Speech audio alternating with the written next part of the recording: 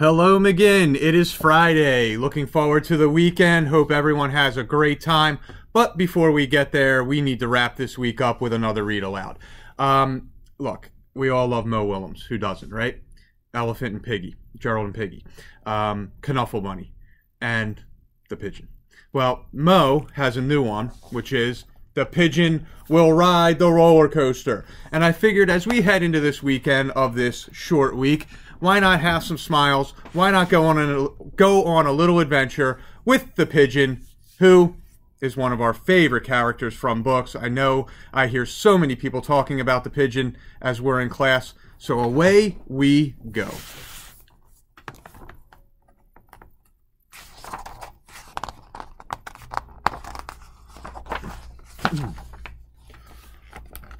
Roller coasters! I have been aquiver with anticipation ever since I first heard about them 10 minutes ago. Riding will not be easy. I will need a ticket, but I will have a ticket. There will be a line, but I will demonstrate exemplary patience. The question is not, will I be ready for the roller coaster, but will it be ready for me? I can see it in all of its roller coaster glory. Whee! New book, hang on.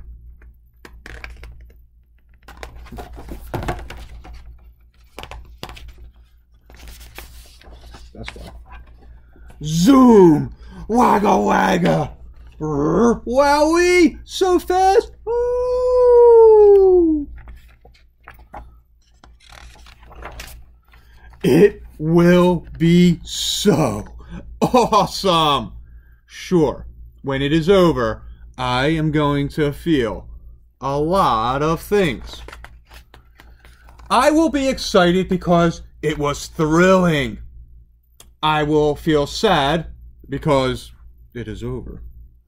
Will I be ready to do it again? You bet! I will feel proud because I did it! I will feel dizzy because it's a roller coaster. Whew. I amaze myself. What am I waiting for? The time is now! This pigeon will ride the roller coaster! A line, just as I suspected. Wait. Waity, wait. My turn! Ticket? Ticket. Here I go.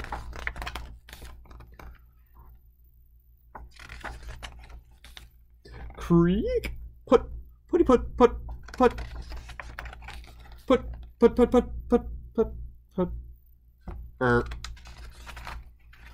You have got to be kidding me. Again? You bet! And that is classic Mo. I hope everyone enjoyed The Pigeon Will Ride the Roller Coaster. I hope you had fun following Pigeon's different emotions that were very evident in that book. Boys and girls, just remember, read. Read by yourselves. Read with someone at home. It doesn't matter who, just read. Have an awesome weekend, and I will see you soon.